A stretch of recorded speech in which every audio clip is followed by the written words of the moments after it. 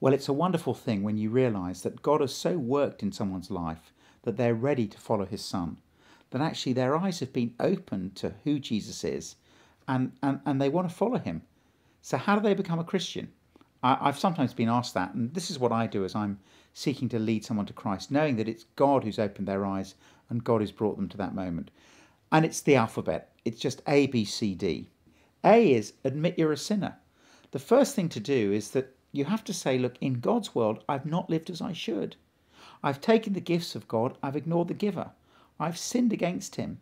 Not just law breaking, but law making, making up my own rules. And God, I'm sorry.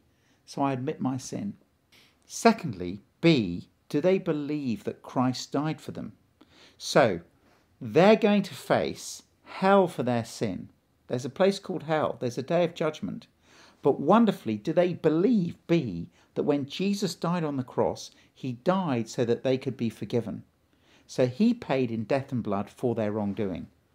The Bible says, Isaiah 53 verse 6, all we like sheep have gone astray, each has gone his own way, but the Lord has laid on him the iniquity of us all. So A, have they admitted that they've gone astray? And B, do they see that God has laid on Jesus the punishment for their sin? So that's A, admit you've sinned.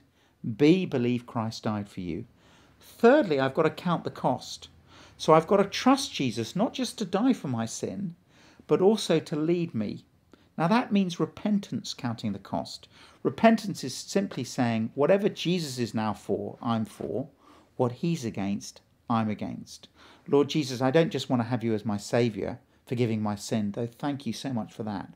I want to have you as my master. I want to follow you. Thank you that you'll send your Holy Spirit to help me, but I need to count the cost of that. I need to be prepared to turn away from all that Jesus says is wrong. Now that'll be a lifelong battle, but as I become a Christian, I've got to face that cost and ask God's help. And then D, do it. Do it. Ask Christ into your life. And I might then lead them in a prayer. This would be the prayer that I do. Lord God, I admit I'm a sinner.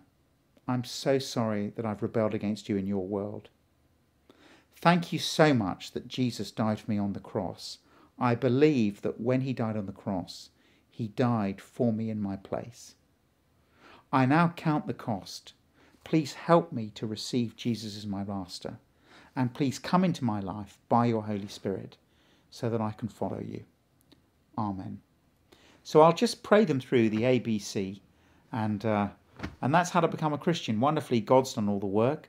He's opened blind eyes, and it's such a privilege to lead people to Christ once he's prepared them and they've seen who Jesus is.